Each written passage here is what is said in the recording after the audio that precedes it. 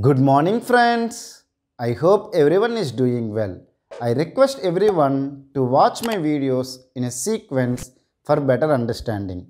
If you really like my teaching and my efforts, please press the like button, share the videos with your friends, subscribe to my channel, and also press the bell button to get the regular updates. In the last video, we have discussed about Icmp protocol and what is the use of Icmp protocol. Icmp protocol will be used for providing the feedback and also request and reply. I have discussed where we will use the Icmp for error handling and feedback such as TTL exceeded, destination is unreachable, source quench, all these things we have discussed. In this video, I want to discuss how Icmp will be used for request and reply. What information we will get if we send a Icmp request and what information we will get as a reply and in which scenarios we will use this Icmp request and reply. All these things I will discuss in detail. So if you want to know about Icmp, please watch this video completely for better understanding. Okay, as I said earlier, Icmp can also be used for request and reply. Now what kind of request we can request using Icmp is that echo request and reply. There also we can use the Icmp and even timestamp, this is M, timestamp request and reply, there also we can use.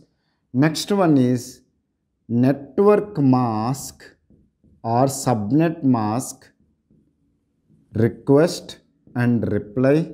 Then next is router solicitation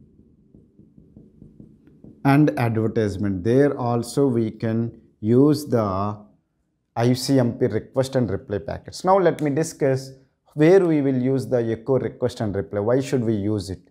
Let's take that I have a source, I have a router R1 and I have a destination.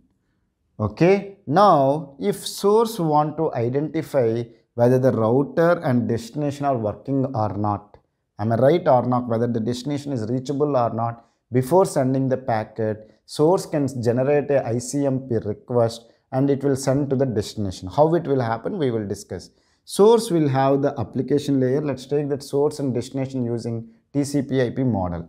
Let's say that it has the application layer, it has the transport layer, it has the network layer, it has the data link layer and physical layer.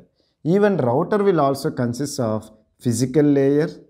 If it has in two ports, two physical layers will be there and two data link layers will be there and one network layer will be there.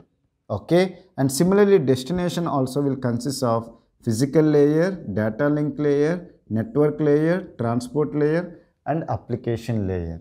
Okay, now at which layer the Icmp will work? At the network layer. So source will generate a Icmp request packet or echo request packet and it will be sent to the destination. So obviously the packet will go via the network layer of the router R1, physical layer, data link layer and network layer, and it will go to the physical layer, data link layer, network layer.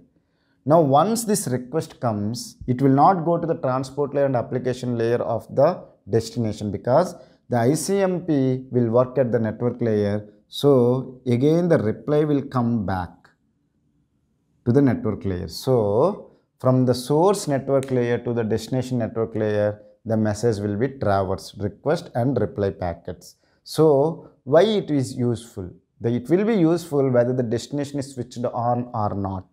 You want to communicate with the destination whether the destination can able to switch or not because it is going up to the network layer. So if reply comes, then you can understand that router can able to send the packets, router is working and even the destination is switched on. So that is what we will use the echo request and reply packet. Using this echo request and reply packet, even we have a protocol called ping protocol. It will give the proper information whether the destination is available, what routers you are using, whether they are working or not. All these things you can check by using the ping protocol. Okay. Now let me discuss about the next use where we will use the ICMP request and reply. If you want to know the timestamp, what is the use of timestamp? If source and destination timestamps are correct, then only we can have a synchronization. I don't know how many members have observed or not. Let's take that. Lot of people, even I have done one cheating, but I cannot say it in public because it is a recorded video. Let's take that. You have changed your time and date intentionally, and you forgot to change it back again. For doing something, you changed your date and time, okay, and then it was not correctly. Let's take that today is let's take that August 15th. You kept the date as August 14th sometime. So obviously you are searching for the google.com. Now what will happen? The Google server time and your time is not matching. Are you able to understand? There is no synchronization. Similarly, you are entering gmail.com. The Gmail server and timing and your timing is not matching, then the Gmail will not open. Means Gmail server will not send a reply.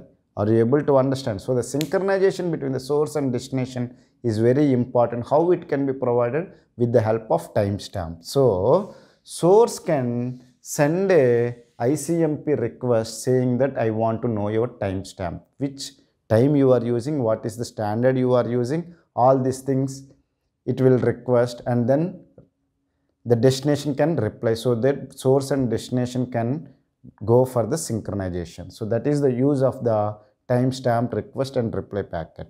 Now let me discuss about the router salutation and advertisement, then I will discuss about the network mask.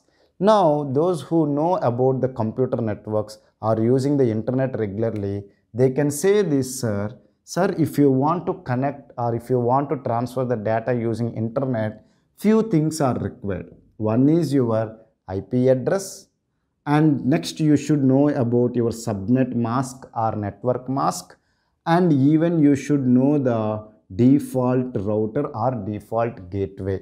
Am I right or wrong? When you are entering these details, first you need to enter your IP address, you need to enter the subnet mask, then you need to enter the default gateway or router. Am I right? Now who will give the IP address? IP address will be provided by the DHCP server. If you are using the dynamic IP address allocation, DHCP server will provide the IP address. Now subnet mask, who will provide? The default router or the gateway will have the network mask or subnet mask. That will provide the network mask or subnet mask. The default gateway will provide you the information. And even you, before getting the default means subnet mask, you should know who is your default gateway or default router. So you should find it. Then if you know this information, the packets, whatever the sender is generating, it will be sent to the default gateway and it will be sent to the corresponding server to which who you want to communicate. Are you able to understand? So you should know your IP address, subnet mask and default gateway or router. IP address will be provided by DHCP, subnet mask will be provided by the default router, and default router also you need to identify. Now let me discuss about the router salutation and advertisement. This will be useful for you to identify the default router or default gateway in your communication. Is it clear? Suppose if you have a source, okay, and you have having a router R1, okay.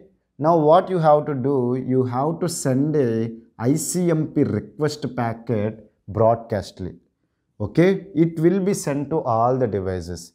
Now who is acting as your default router will send a reply, ICMP reply. It will send that this is my address, to you can use me as a default router to communicate with the other networks. So source will do the broadcast because it does not know who is the default router. So it will send a ICMP request in a broadcast. So in the network everyone will receive.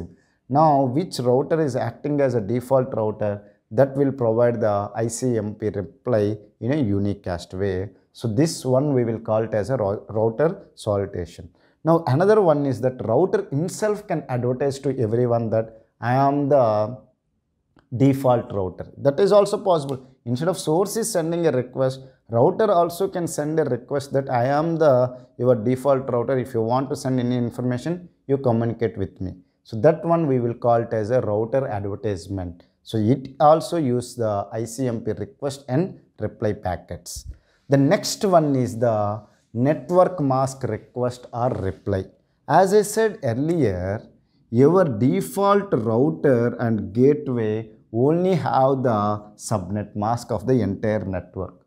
So if you want to communicate with the internet, you should know the subnet mask. So the source will send a request packet, ICMP request packet, saying that please provide me the subnet mask so that I can communicate within the network and with the intra-internet also. Meaning is that within the network, outside the network also. Are you able to understand? So the router will provide a reply saying that this is the subnet mask or network mask. So we can use the ICMP request and reply packets in the echo request and reply, timestamp request and reply, router salutation and advertisement, and also in the network mask request and reply. I hope you have understood where we can use the ICMP packets. One is at the feedback and also at the request and reply. I hope you have understood completely about the ICMP protocol. If you still have any doubts related to the concepts which I have discussed in this video, feel free to ask me in the comment section. I will provide the solution for your doubts in less than 24 hours. If you really like my teaching and my efforts, please press the like button, share the videos with your friends, subscribe to my channel, and also press the bell button to get the regular updates. Thank you for watching my video. Have a nice day.